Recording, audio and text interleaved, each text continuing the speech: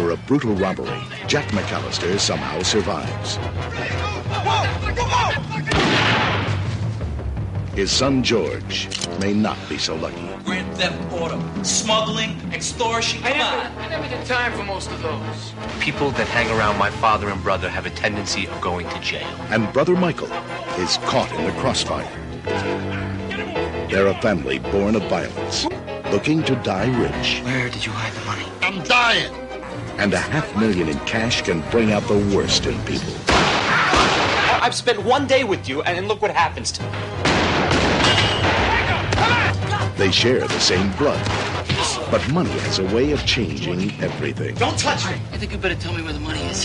What? And the one thing that brings them all together, Where's the money? If you haven't figured it out, I'm not telling. Treat Williams, Paul Schulze, and Seymour Cassell. Handgun.